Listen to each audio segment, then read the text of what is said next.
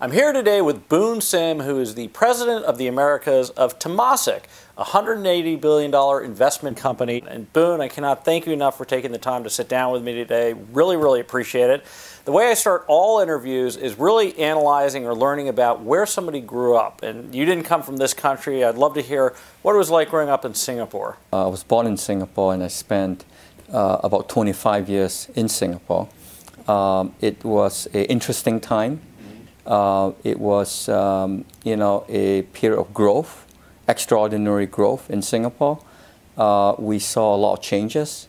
In fact, if I recall, in my childhood, I saw riots on the streets.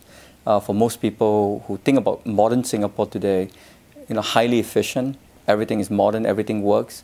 About 50 years ago, when Singapore actually became independent from the British, that was not the same place. The life lessons I learned was, just being in a much more entrepreneurial environment. Right. I mean, it's an incredible city. It's absolutely gorgeous. And I actually saw an interview that you did sometime back, or you gave a speech, and it was, you showed pictures of Singapore in 1962, I believe, or 65, correct. Versus where it is today. How did Singapore evolve and grow so quickly? Transformation is possible within a generation, right? And modern day miracles like Singapore is possible because when you look around the world, places like Korea, Taiwan, right? So, and if you look at what's common among these countries that has managed to make the transformation, make the leap.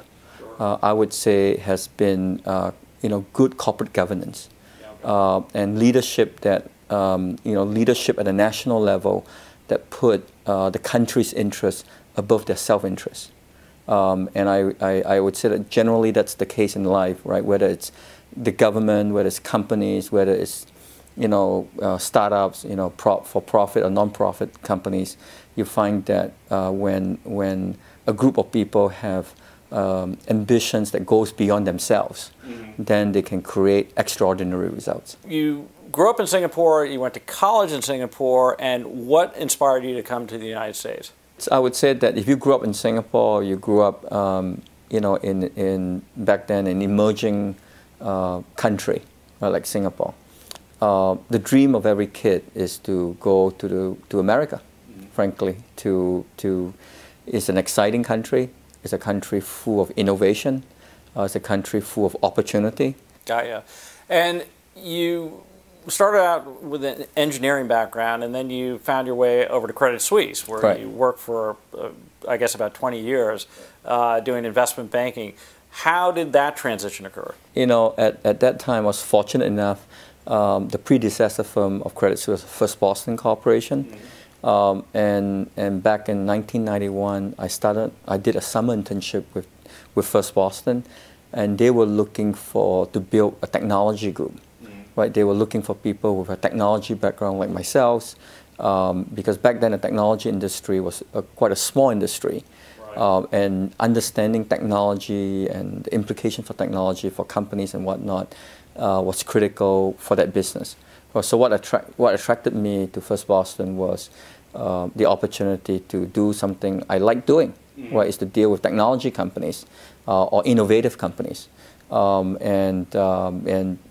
which is how I started my career. So you got into the technology space. What were some of the companies that you worked with?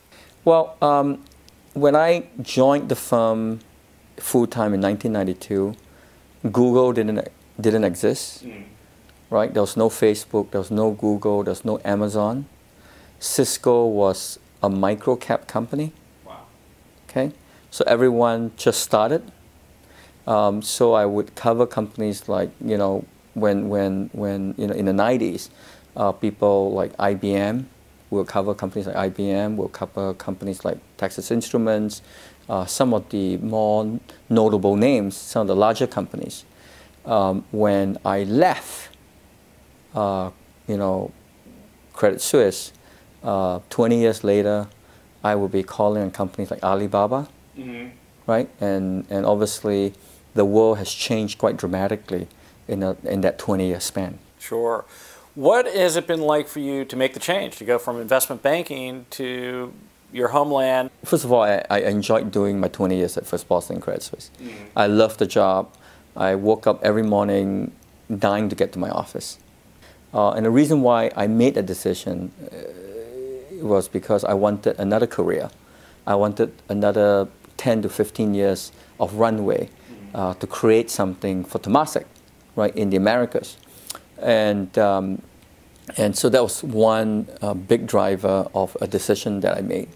I would say that the opportunity at Temasek is incredible. It's an incredible firm.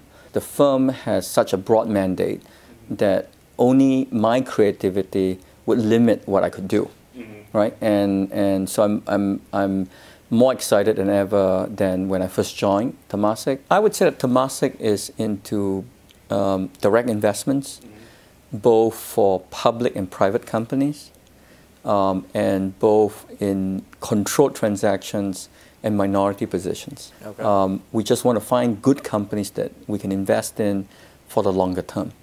Okay. So we're unique in that sense that we're not a PE firm, which, the PE firms just do only controlled transactions generally. We're not a hedge fund, in the sense the hedge funds only do public, minority positions. We do both, right? We do both public and private. So our investments actually do span, the spectrum of structures. When you're hiring people, you've done a lot of hiring throughout the years. What do you look for? There's a few things we look for when we look through candidates. One, we look for people who has high integrity. That's number one on our list, right? Two, we look for people who have a track record of accomplishments, whether it's in non-for-profit or for-profit. It doesn't really matter. We look for people for that track record, meaning that they were tenacious, they stayed with it, right? So that's something that's important to us.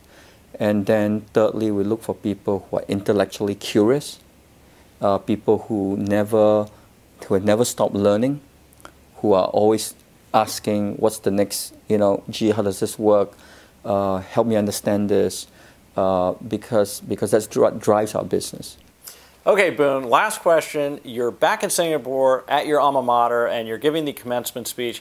What sort of advice would you give kids these days? I would tell kids to keep an open mind, right? If you think about my career, where I've lived, what I've done, when I grew up in Singapore, I never envisioned that I'll be doing this, call it 50 years from now, right? I would say have a sense of adventure, try something new, take a risk, never